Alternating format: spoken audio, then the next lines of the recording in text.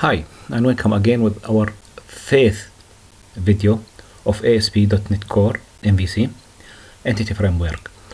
So our previous videos, we create our the SQL database. After that, we create our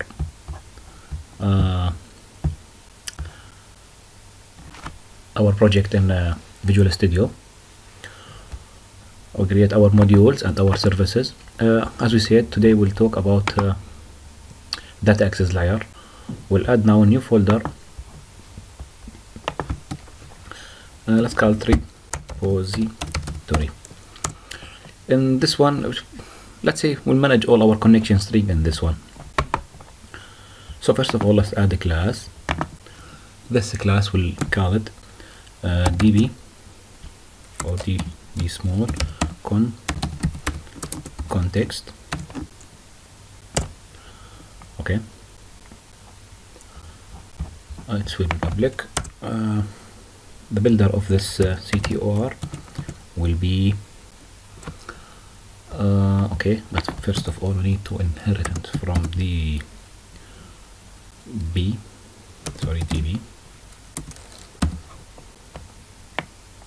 context.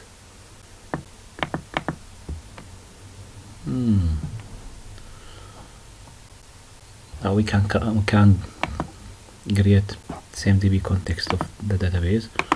So let's rename it to db. Okay, like this. Just change the yes to all.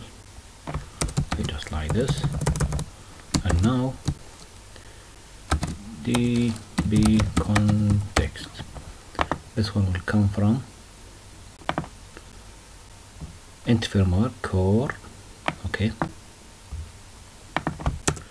we back again. CTOR, our builder.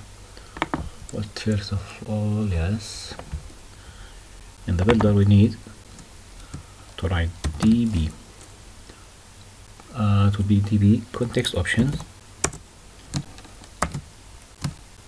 db, close this one, option. This are prepare our connection like this. Base option again, options, sorry, that's it. Oh, sorry, no need that. Now how many tables we have in our SQL server? We have 4 tables. First one, we call it db set. Let's say student. Okay, here we need a name of our student, should be same name. Let's put our database. We call it yeah, student. This one I need same this name. Okay, put it here. Get set. If different name, I need here to add data donation. I should call it, say, a data table or a table name. I call different what I have in my SQL, but that's okay, no problem like this, because I put same name here and on my SQL server. db set. Second one will be courses. What I call it here.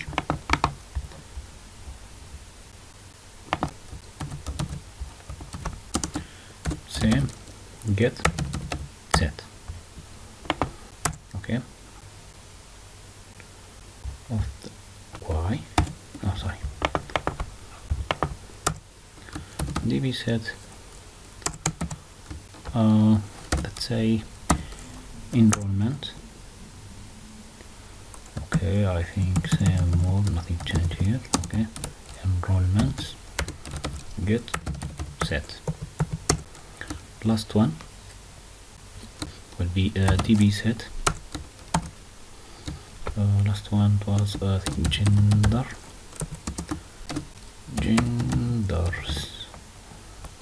Okay, again get set.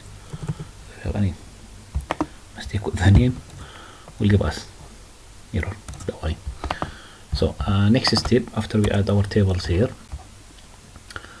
we need to go to add our connection string. So our connection string, we need to add in this folder as JSON connection string. Okay, let's add it here at the top.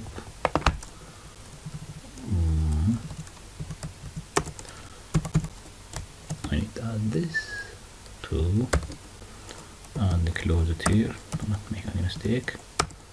Okay. Oh, sorry. Yeah, login. It should be inside the login. Control X.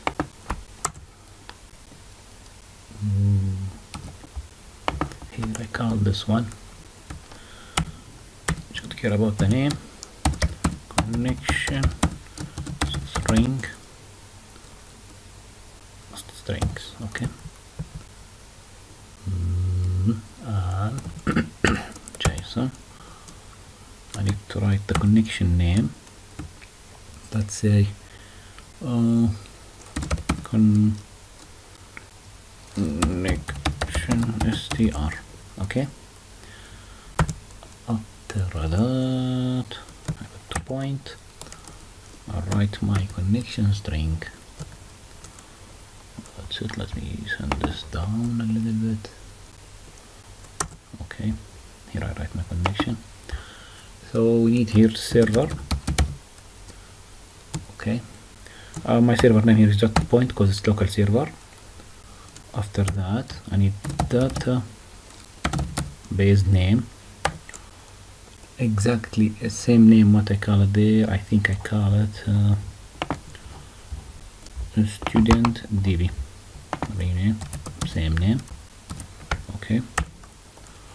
After that, trusted.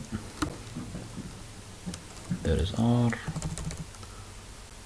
Okay, the R. Trusted and underscore connection equal GRL. Okay, multi apply. Okay. See.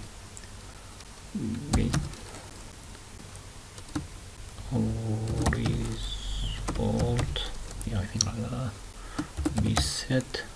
I would put it in the comment, maybe better than write all this one. True.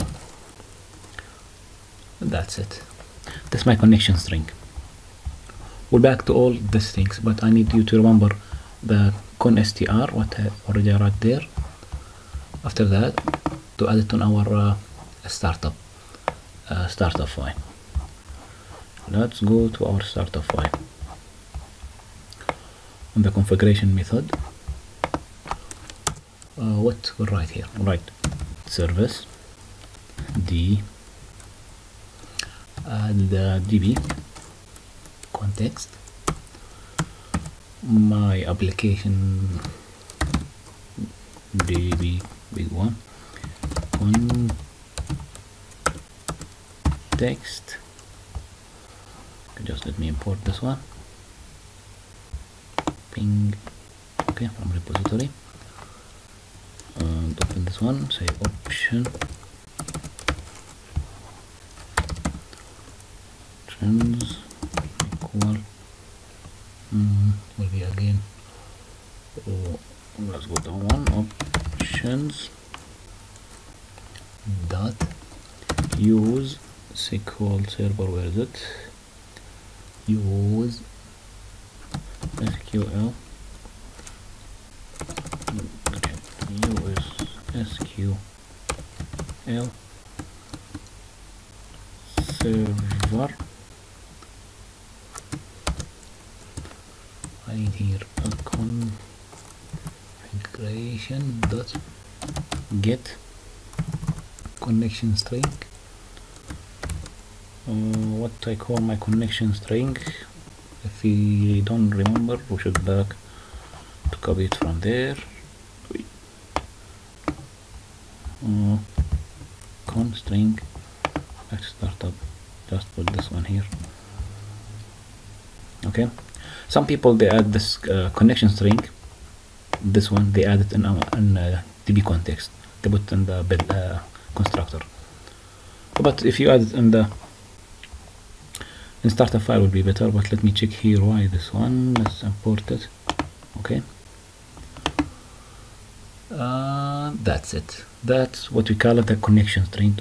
We import our connection string, or we write our connection string.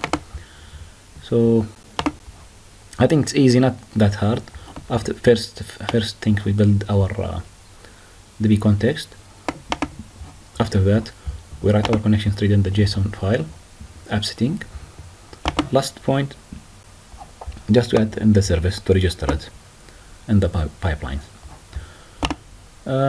That's it for today, and we'll try to finish our repository or write our full repository in the next video.